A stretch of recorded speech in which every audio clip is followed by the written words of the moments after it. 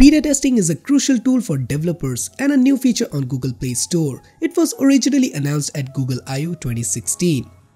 Now Google Play provides early access to Android device owners with the opportunity to install a hand-picked set of open beta program, with the aim being to get valuable user feedback prior to launch.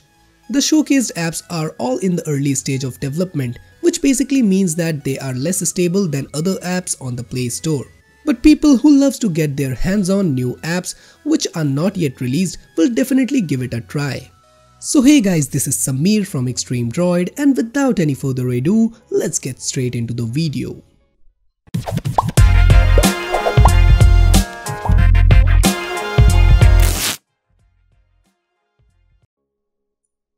The link to Early Access app can be found on the home screen under the Apps and Games tab when you open the Google Play Store on any Android device. The number of unreleased apps in the program is relatively small.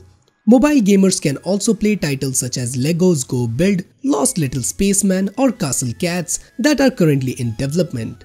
Rather than unreleased apps, beta testing highlights flaws. The process is almost same for the beta versions. The beta version is based on apps that are already in Google Play Store but which may have features that are not available in the public version.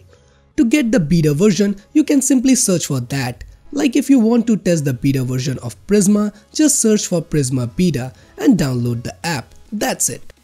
So guys, that's how you can get access for the apps which are not released on Play Store yet. So if you like this video and find it useful, then do subscribe to my channel for more future updates. See you guys in my next video.